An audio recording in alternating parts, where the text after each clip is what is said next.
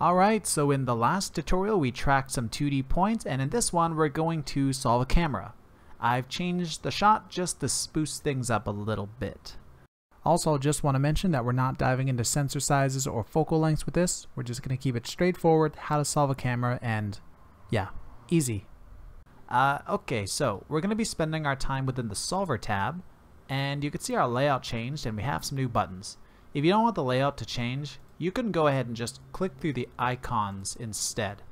Also, you'll have F2 for your camera view, F3 for your 3D view, F4 for your quad view, and just regular 4 for your quad view with the 3D view. So I'm going to be using those buttons later because we're going to be swapping through them in this tutorial. I'm not going to go through every single button here. A lot of these honestly deserve a video of their own because a lot of these things do a lot of other things. So we're just going to go through some of the simpler stuff and I'll talk about I almost did it perfectly. And we're going to oh my god. We're going to talk about it as we go. You know what? I've recorded this so many times. I'm leaving that in. Alright. So with that, let's get started on calculating this camera. So let's go ahead and immediately hit the big green go button. Alright, so now we have this window, which I'm just going to hit OK for. This is some handy information to look at if you know how to. I honestly don't look too much into this, but this is very helpful for troubleshooting. So OK. And what SYNTHEYES did immediately is it went and picked two starting frames, a beginning and an end frame. So from those two frames, it calculated a solve with those points on those two frames, and then it went and solved every other frame using that initial solve. So that is what automatic does. And from here on, I'm going to jump into refine, because refine will take what you have and work off of it. So whenever you do a solve, generally it's a good idea just to jump into refine. Unless your solve is crap to begin with, then keep working in automatic until you get something kind of decent that you're comfortable working with. So I'm going to jump into refine because it looks like things are generally looking pretty good. So now that I've covered that, I also want to mention that there are some stuff going on with points on the edge of the screen. If I look over here, we could see that these points are kind of sliding around. These points, these yellow points, are the actual 3D solved points. They are representative of what your CG is going to be doing once it's applied anywhere. So if your points on the wall here are sticking accurately, then you know your CG is going to stick. But let's say we put some graffiti on this pillar right here. If I lock onto this point and watch as this 3D point slides, that slide that is happening, that is what your CG is going to do on the wall if you happen to put graffiti here. Got a quick insert here. Something I realized I forgot to explain is the solve error. So the solve error is this number you get up here under your big green go button. That is an average error of all the trackers in your scene. If you hover over your trackers, you can get this little error here like 0.28 or 0.23, 1.06. All your trackers will tell you what their average slide is, and that slide is basically how much slide there is between the solve point and the tracker itself. And you could see that this is about a full pixel. So if I hover over this, yeah, we've got about a pixel error right here. It says 1. So the error for every tracker gets rounded up and is put up top here for this overall average error. My overall average is 0.4. So all of my trackers on average are sliding by half a pixel. That's pretty damn good. Although for this shot I do have rolling shutter and weirdness on my lens, so my solve isn't the most perfect. That's just what SYNTHEYES came up with. Solve errors in most software aren't always the most cut and dry kind of a deal. But yeah, hopefully I explained that well. And let's jump back to the actual... So we need to correct that. Why is it even there? It is there because of lens distortion. So if we look at this pillar, you can see there's actually a bit of a bend to it. So we want to clean up that bend. We want to calculate for the lens distortion. All lenses have distortion. Some lenses used to advertise themselves with 0D, like zero distortion. They don't anymore because it was a lie. All lenses have distortion. There are rectilinear lenses which kind of reduce distortion, but rectilinear lens apparently is not this universally agreed on term. So, you know, to varying degrees, they've reduced their distortion. Yes, so now we want to remove the distortion because all other software, like if I look in a 3D view, look at this. These are straight lines. This is how Maya, Nuke, Houdini, Blender, like all want to work with. They want to work with straight lines. So we have to de-warp this plate. To do that, we're just going to go over to the left and check off Calculate Distortion. Before I hit go, I just want to mention real quick, if I drag the spinner, look at how the points grow and expand. That is what our distortion is doing. I undid that, just so you know. If I go to the Lens tab, actually no, let's go to the F3, like the perspective view, and then L, lock to camera. In this view, if I right click, we are now in Pan 2D mode. So I can scrub around and see what SYNTHEYES has done. But what's nice about this view is that the plate is on a mesh that we can actually warp and see what the distortion does. So that is what we are going to be calculating. You can see that I am kind of straightening out the pillars here by hand, but we don't want to do that by hand. So while I'm here and with Calculate Distortion checked on, I can hit Shift G, which is a hotkey for solving, and watch the plate as it gets a pretty nice distortion quite accurately by SYNTHEYES. So now when I play, things are looking pretty cool. If I go back to F2 and look at that same point, there's still some distortion. So if I undo and redo though, you can see that the point has improved.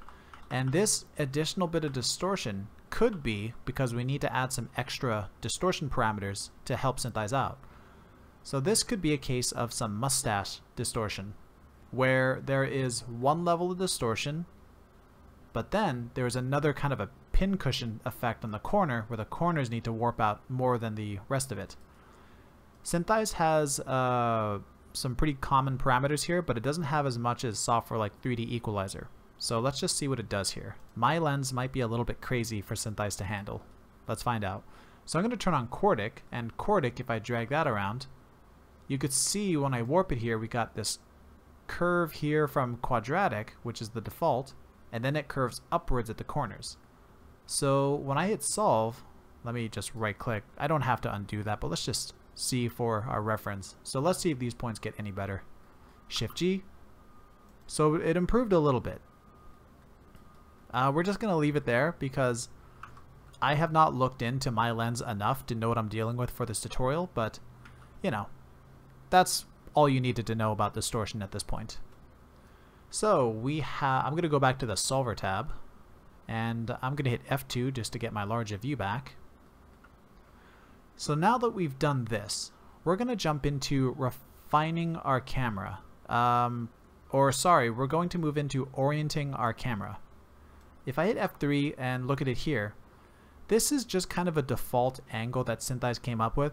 Often it never comes out looking this good.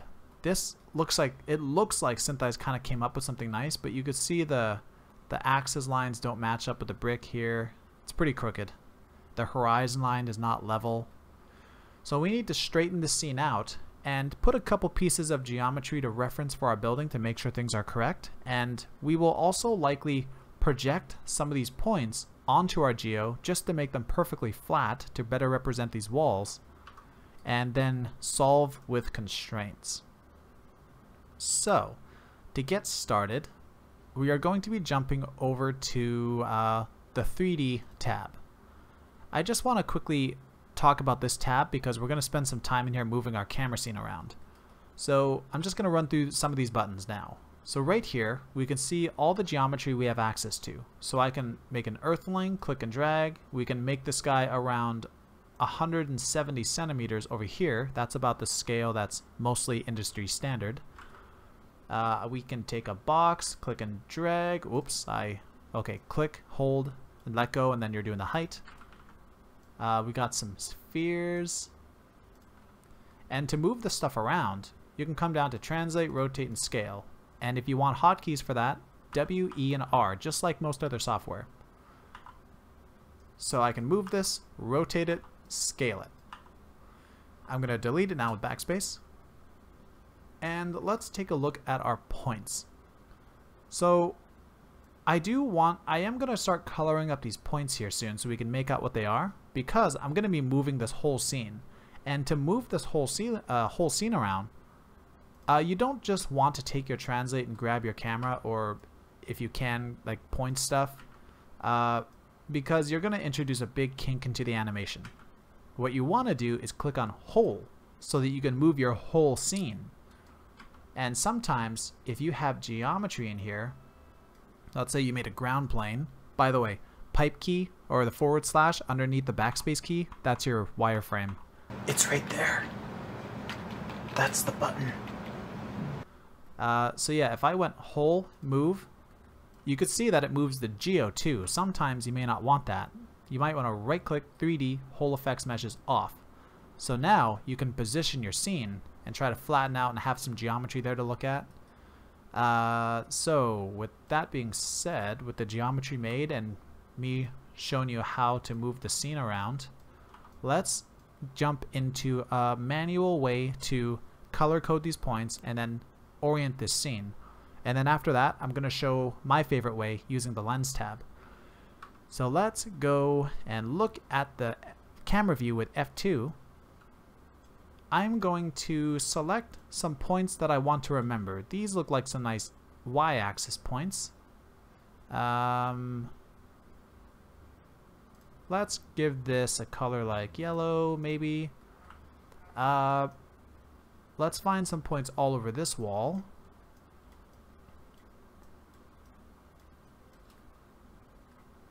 I don't know if these are on the same planar surface as these, because this wall might extrude out a little bit. So I'm not going to grab that. Let's color this something like magenta.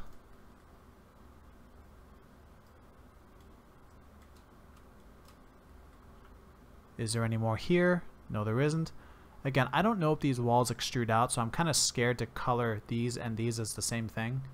And because I'm going to be able to tell which wall is which, I'm pretty comfortable in taking this wall and making these the same color. Let's try yellow.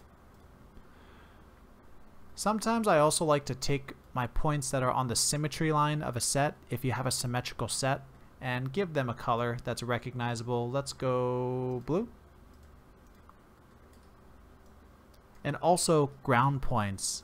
Ground points are very handy to keep track of.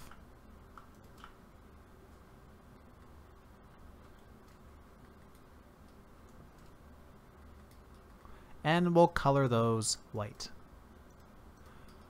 Alright, so we've colored a lot of points. So we should see the floor, which could be our, our X, Z plane. We've got our walls, which will show us what's, kind of straight and vertical. Yeah, so let's take a look over in the 3D tab and look over here. So as we're orienting this, as we're rotating our scene around, we want to actually be able to see some kind of lines over in this view. So I'm going to hit regular 4 on my keyboard, which will give us the same quad view, but with the 3D perspective window. So now, whoops, didn't want to rotate from there, just wanted to drag this down. So now what we can do is use the grid here to kind of help you straighten things out. So I'm going to try put the center of the scene, so that symmetrical line I colored, at the center.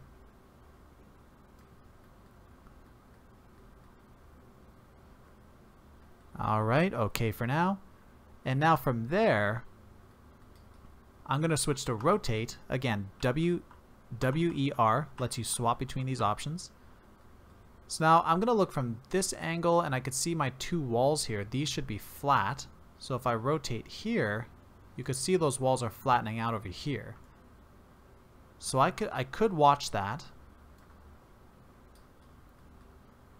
I could also see if they should be matching the grid here. Like, it looks like those points should be even spaced to the grid lines like this. this tells us that this building might be crooked or just, you know, not as straight as I thought. It's an older building. It could have warped. Ground could have shifted. I don't know. Ground could have shifted. That happens to some buildings. Don't act like I'm crazy. You're crazy. So I don't really like that that early sign of tragedy now. So we're going to see what we end up with here.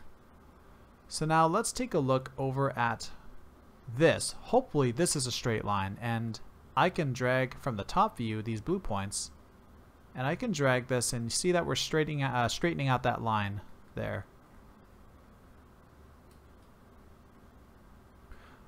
Okay, so hopefully things are kind of straight on the hopefully things are straight on the Z axis. Now let's try tilt it this way, because look at our horizon line. It's too high. You can take these lines on the wall and kind of do your vanishing point thing, and the horizon line should be much lower. So I could rotate on the side and drop this down.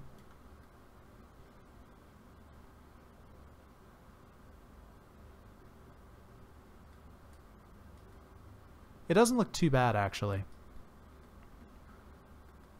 So I'm going to go to the front view, and I want to try and level out the horizon line to the lines here and the lines over here. Actually, you get a pretty nice view over here. You can see this, right? So let's rotate from the floor or from the blue dots, whatever you want, honestly. Alright, so that looks pretty level right there. But if you look out... Oh, actually, that looks pretty good. I was going to give a disclaimer that I thought this building was going to be crooked enough that these weren't going to fit. Oh, look at me. Look at me tricking myself. So now, looking over here, let's see what our building is doing. So it looks like our wall points aren't super flat, which is honestly fine. Either the building's crooked or they don't have enough parallax from the camera move to actually calculate super accurate positions, which is likely the case. Cameras that push in like this, like these points are close. All these close-up points have loads of data and parallax to calculate, but these ones up here kind of turn on at the end half of the shot and don't have as many frames to work with. So these points are likely going to be forced with some geometry that we're about to build. Alright,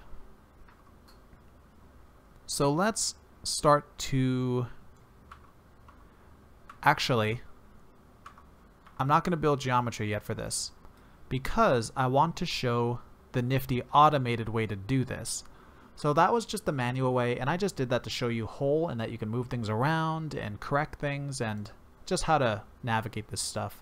Like right now, I can also make a box, scale it out to try and fit these walls as best as we can, scale it up in height, and now we'll invert normal so we see the inside of it. And if you come over here, you'll see there's a little pound sign, and you can increase the divisions. And now if I hit F2, look at that.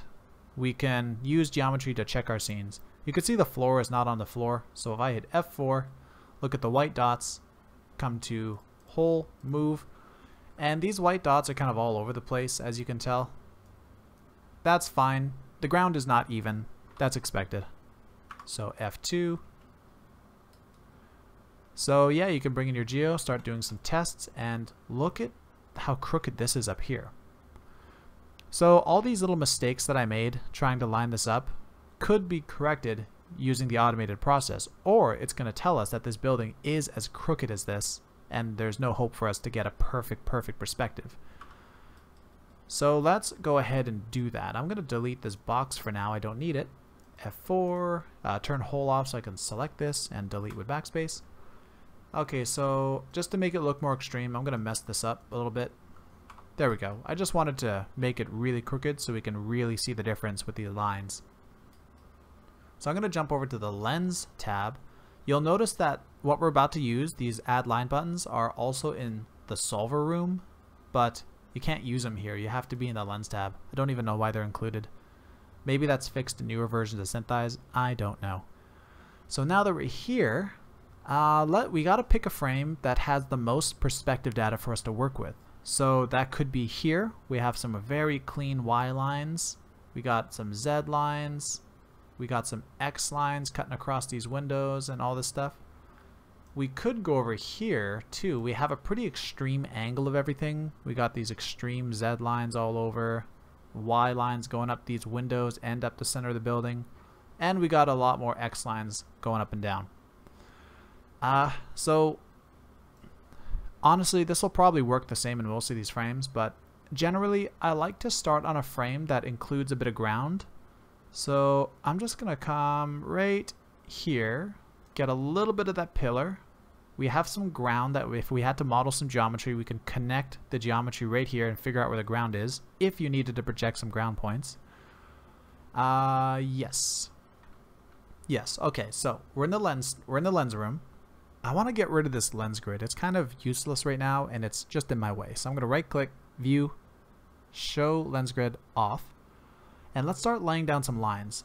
So these lines might be a little bit tricky to understand at first, but I'm just going to run through it real quick and then I'll delete the lines. And actually, no, I'm just going to put down the lines and I'll try to explain it as best as I can. So I'm going to click add line, and we just got to pick two axes that is our favorites. So I kind of like my Z and I like my Y. So let's start with Z. I'm going to click and drag out and hit on Z. The on axis lines are our main lines. Make sure that your lines are nice and snug on the detail. And let's go with a Y line. I kind of like this. On Y. I could actually use these windows because the windows are longer up here.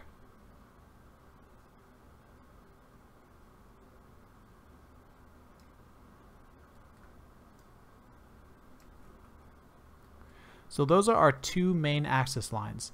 We don't want a third. SYNTHEYES will tell you it does not want a third. It only wants two, so pick your favorite two. It doesn't matter which. But I'm just going to delete this X. I could have used X. You could use whatever you want if you have the lines to go along with it. So we have Z and Y.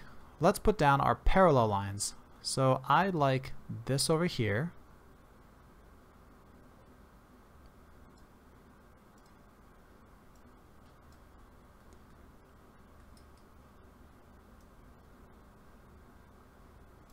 The more lines that you put, the more that they're going to average out if there's any error.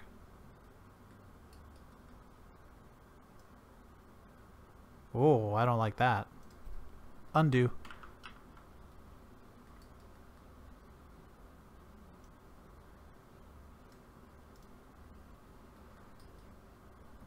Also, notice that the lines are also bent. They're meant to match up with our distortion so that you can see the actual curvature with the undistorted shot. Okay, let's get some Z lines.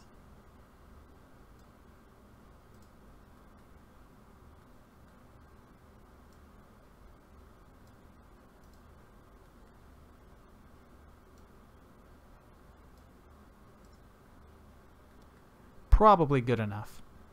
And now, I said that SYNTHEYES does not want a third main axis line, but you can make the third axis, whatever your axis is, just parallel. No need to have a main line.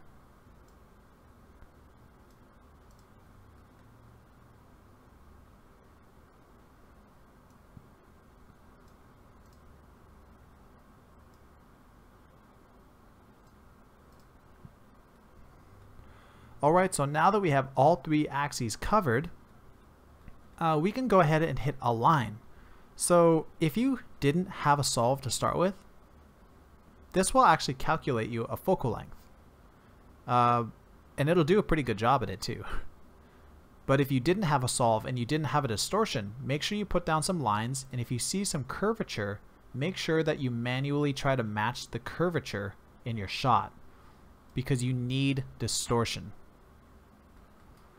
You need to undistort your shot if you plan on modeling it and building it out and projecting points.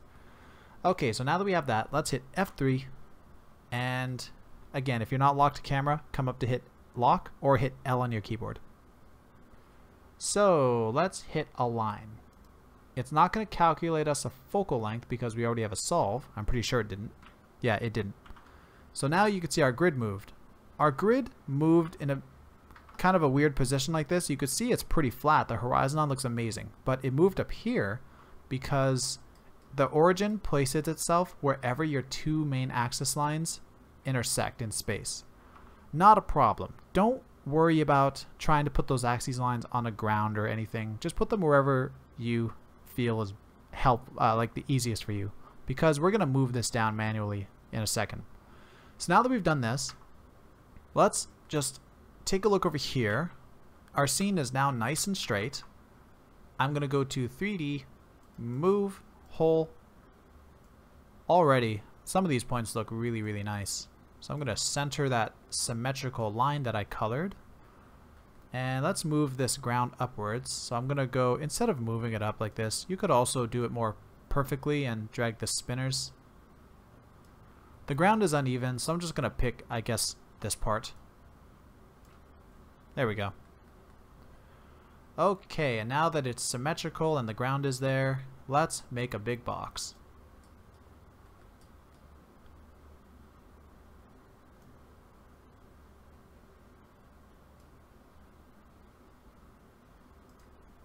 And we'll invert the normals so that we could see it in our camera view. And let's increase some divisions right here.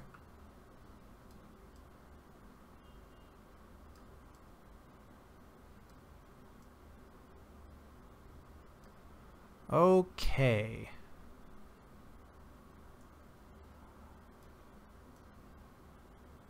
I don't like what I did here. Let's even that out.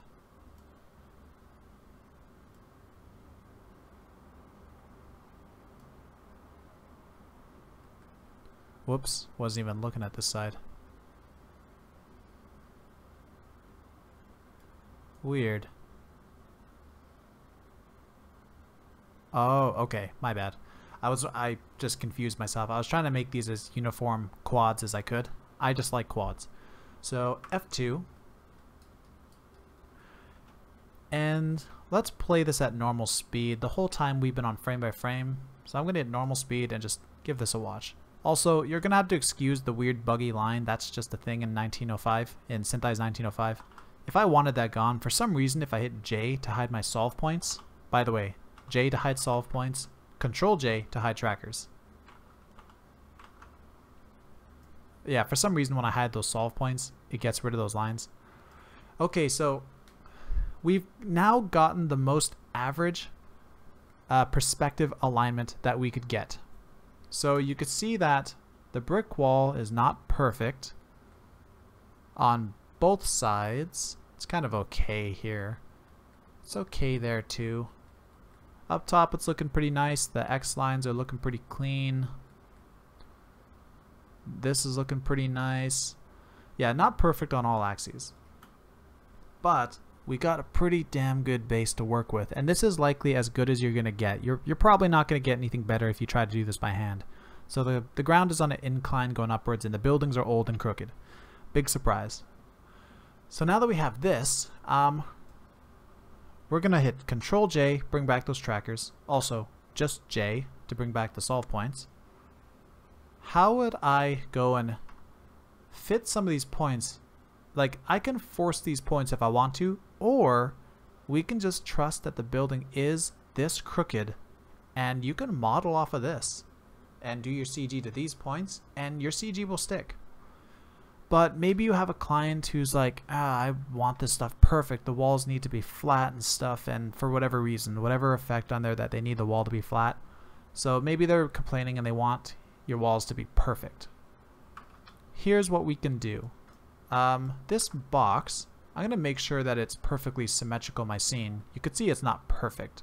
I'm going to go to the move thing. Which axis is this? Okay, x-axis. If I right click that one, there, I've zeroed it out to the center of the world. And I'm going to trust that I am symmetrically centered. And my yellow points. Okay. So I'm going to project a couple of these points on both walls and force the walls to be flat, or flatter. And if I can, I'll also project a couple points in this back wall and see what it does to the solve. Projecting too many walls can be quite risky.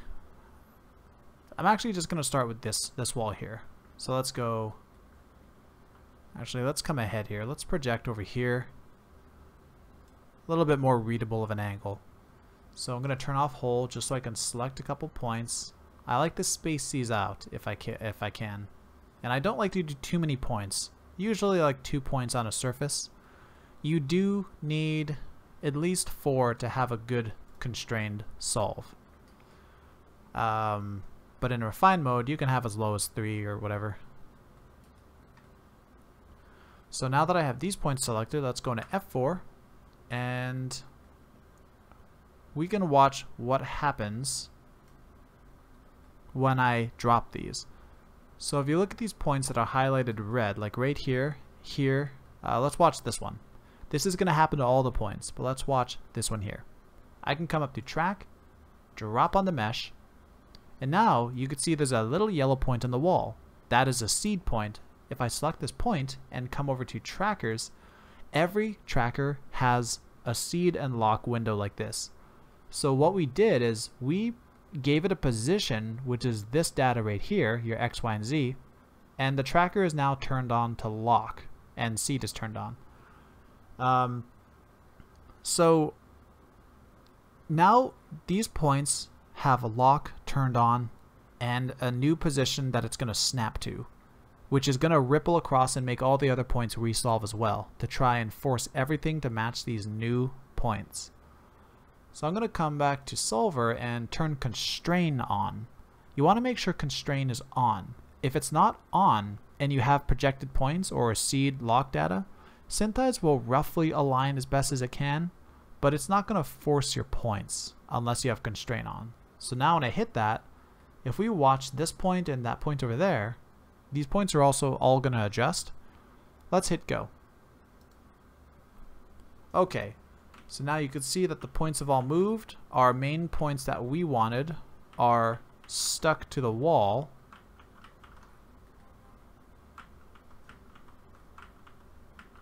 And with that, you can see that it also adjusted our solve error, which I completely didn't talk about actually. So let's go F2, give our shot a watch. So now we have a slightly new solve. We have our nice alignment that we did with lines, and we constrained to those walls just to make sure that a couple points were actually properly tacked to our CG geometry. This is probably as good as I'm going to get for this. So with that being said, something I want to do real quick is scale the scene, which unfortunately SYNTHEYES won't let you scale one geometry and not the other. So if I tried to go with Earthling, bring him in, scale him up to 170 centimeters. Now if I wanted to scale this and go whole scale and scale it up, see, normally you would scale it up until the guy shrinks, but you could see the buildings going along with it. You could go 3D, whole effects meshes, and then scale it and have the geometry follow, but then that happens. I've tried to find some workarounds. I don't know any. So I'm just going to say screw it, and I'm going to hide this geo for now and bring it back later if I want to scale it in. Honestly, I don't really even need it anymore. So I'm going to go whole and scale it up. Whoops. 3D whole effects meshes off, and I should also scale it up from the ground.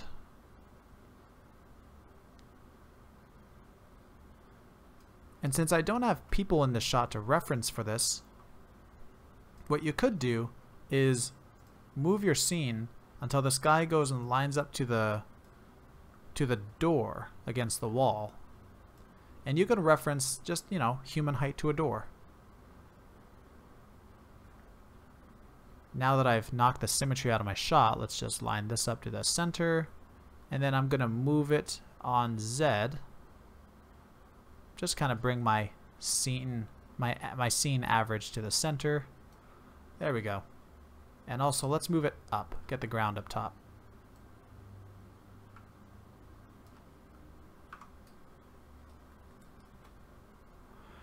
Okay.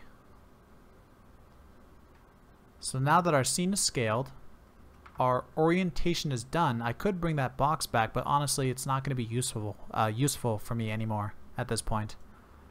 Now that we've oriented our scene, scaled it, we now need to refine the camera.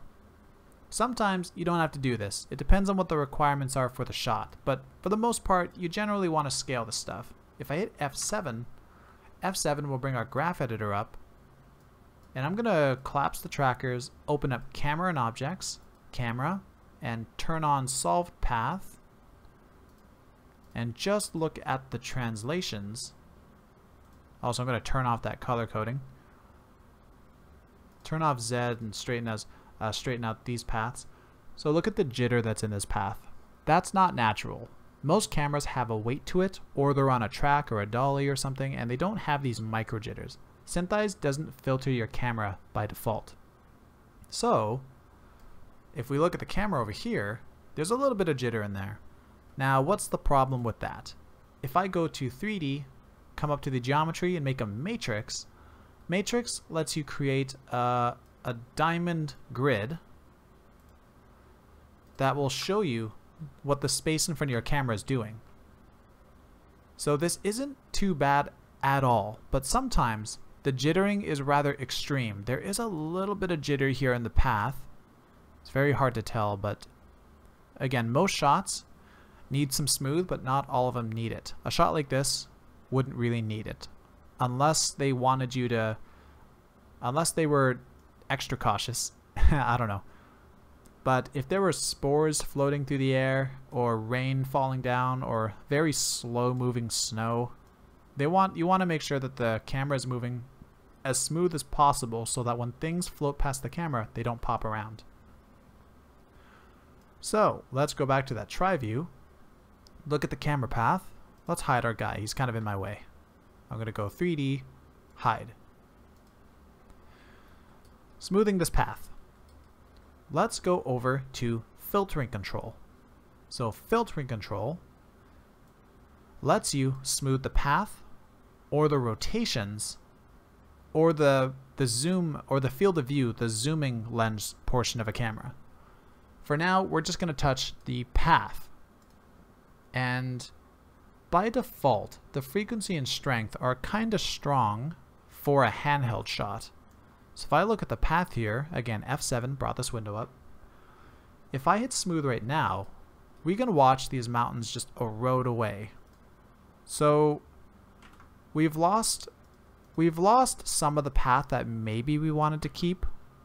So for a handheld shot, I like to turn the frequency higher to like 15 just to get these higher frequency little pops. So if I hit apply now, we've gotten rid of some of those micro jitters, but we kept the actual movement that my hand was likely making on the shoot. So I'm going to reset this filter. If you don't reset this, it's going to apply the smooth to every solve once you hit go. You don't want that to happen. So I'm just going to close this now, and I can hide. I can get rid of this too. Okay, so now that we've smoothed it, depending on the shot, you could do a minor smooth like that and call it done. Like the points, they look okay. Little drifty here. That could just be my rolling shutter. But sometimes you might get some drift that looks like this. But that's because we've smoothed the path. The camera has subtly moved left and right across the entire frame range because, you know, we've altered the path. So you have to update the rotations in most cases. So let's solve just the rotation of this camera now. I'm going to come over to axis locks right here. I'm going to hit more. And just a brief rundown of what this window is. I'm going to actually do the stuff and walk through it as I go. And then I'll explain what everything else is. So I'm going to check off position. Make sure you do this on the first frame, because if you do it on another frame, it'll animate on and only lock part of your shot. So first frame, turn on position, and then I'm going to hit get. So what get will do is it's going to get that smooth path that we just made and load it into seed path. When I scrub now, you can see the animation is in these seed path values. So now the lock has something to listen to. So just a quick trying to explain this window one more time. You can lock the camera path or the rotations. Distance is mainly for objects and tough to explain. Or you can lock your zoom lens. When you load in a path, this column of numbers right here is the weighting. 0 is a hard lock, so it's going to just listen to that, but maybe you're like, hey, I just want 50% of that. I want 50% of that jitter to stick around. So you can make this like 60 or something. So you'll have your smooth, but then you'll have a little bit of that jitter. So yeah, this window is just a lot of fancy tools to let you smooth a path and tell it how hard you want it to actually stick to that new smooth path. Right now we want to use 100%. 0 is basically 100%. I don't know why. So we've gotten our path loaded in. We've turned lock on. Constrain is on because this is some lock constraint stuff. We want constrain on so SYNTHEYES listens to it. And yes, I thought I had more to say. So we have the lock, we have the path loaded in, we're in refine, constraint is on, and go. Man, I wish I explained that part better. It's kind of all over the place. So now that we've done that, if I zoom in on some stuff and just undo redo, right here, you could see things have moved subtly. Very subtly. And that makes sense. You've done a new solve. The rotations are slightly different. They're slightly corrected. The points are going to move slightly. That's fine. That's normal. But now we have a very smooth foreground. Things are oriented. And we are kind of done with the solve. So let's get ready to export. So to export the shot, we're going to want to export the actual camera itself. We're going to apply the distortion and write out that sequence so that we can see the undistorted plate in other software. And you're also going to write out an ST map so that compositors can apply it to their CG. First things first. Do not export your camera before you apply the distortion. Because when you apply the distortion, it's going to change your focal length and your film back. Yeah, so always make sure you apply your distortion by coming over to Lens Workflow. You can find this Lens Workflow under the Lens tab, Solver tab, and under the Summary tab. Let's just stick with the Solver tab. So Lens Workflow. I'm just going to make sure that Redistorted is checked because that's the common distortion that we use at Track VFX. It makes it so we don't have to work with overscan. Now that we've done that, it's going to recache our plate because now we aren't using distortion calculation right here at all. It's actually just applied to the footage. So when you have it applied, never calculate again and never apply distortion on top of this. Never touch that. I wish it was grayed out. I wish it knew. So now that that's applied, we can export this camera. So we can go to File, Export, and at Track we tend to use either Filmbox FBX or Maya ASCII scene. I know some other people are using Alembic these days, so up to you. But for this one, I'm just going to keep it easy and use Maya ASCII scene.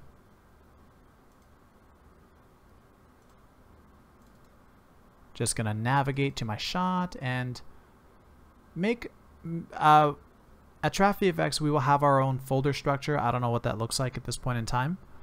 But for now, I'm just going to make a folder called Exports. So we're going to export our camera, which has the naming convention of our SYNTHEYES file. And when I hit OK, we're going to have this pop up, which gives us a couple extra options if we wanted to mess with this stuff. Typically, you can stick with the defaults, except rotation order, make sure it's ZXY. This is hard to explain. Just trust me. Just trust me on that. Hit OK. So our camera is exported. Now let's write out our plate so we can use it in the other software. Come over to the Summary tab, go to Save Sequence, and we're going to click on the 3 dots here. You're going to have to navigate again. And I'm going to go to Images, and just a quick cheat. If you know the format of your shot, select its format. Mine's an EXR, so it shows the sequence. Now I'm going to click on the first frame just to steal its name and the actual, how the frames are going to be numbered. I'm just going to type in _UD, so undistorted, and I'm going to change the format to JPEG, just to make it easier for the other software to read. Save. And now I can hit start, and if your shot is already cached, it's going to go lightning fast. You know what's funny? Usually that goes even faster. But, whatever. Okay. So now that we've done that, we're going to export our ST maps.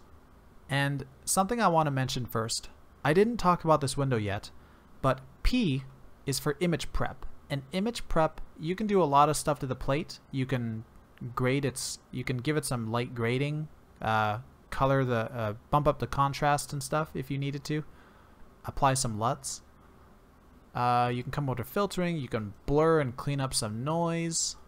Yeah, but the res tab, you have this down res option, which, it lets you half your resolution if you needed to, and this is handy for if your computer can't handle the full res, or if your sequence is like 2,000 frames long and you can't hold it all in the cache. If you use this, make sure it is set to none again. If you half res your plate and then export your ST maps, you're gonna have some very unhappy compositing artists, because you're gonna degrade the quality of the redistorted CG. If you know that there's a higher res plate that is at the working project resolution, make sure you load that into SYNTHEYES by coming up to Shot, Change Shot Images, and then loading in the higher res plate. That's if you brought in somebody else's half-res plate. So, let's export these maps. Shot, right distortion maps.